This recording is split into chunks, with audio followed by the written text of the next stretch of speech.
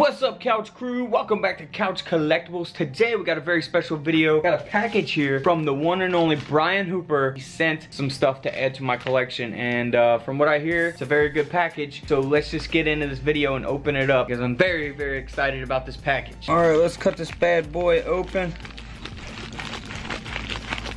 and see what we got. Alright, so we got a whole nother package in here. Alright, are you guys ready? Here we go. Alright. Brian, you secure these packages very nicely, my friend. Make sure that these things don't get damaged at all. Oh man, here we go. Boom, boom, boom. Check this out. Oh my gosh, look, he sent me a book, 1909 to 1940, and this book has key dates, semi-key dates in it. Oh my gosh, look at that.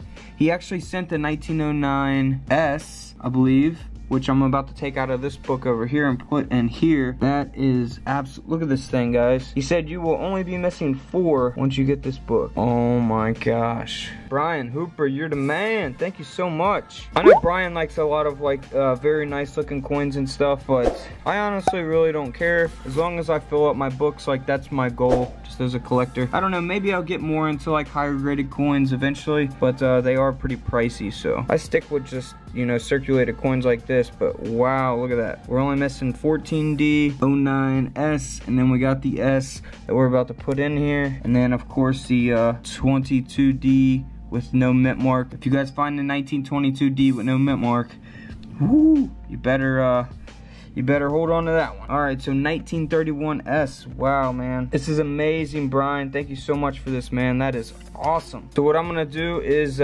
take the ones not out of that. That's 1975. I'll take the ones out of the 1909 to 1940, and then I also got that 1909S, which I'm about to show you in just one second. But what I like about this book is that it's got the plastic sleeves. You pull out the plastic sleeves right there, put your coin in, and bam. That's awesome. That will keep the coins very protected. All right, so let's find that 1909S.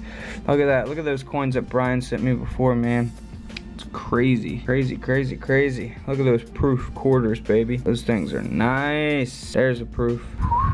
Those things are nice, nice, nice. There's my 1865 2-cent piece. Couple large cents from 1820 and 1827. All right, where's that penny? Oh yeah, Brian Hooper sent this too. Look at that, 1945. Look how good a shape that is in. And he sent some key date, Jefferson Nichols and all that stuff. But let's find that penny. There's that gold, baby. There's that gold. That's a Canadian gold. All right, where's that penny? There it is.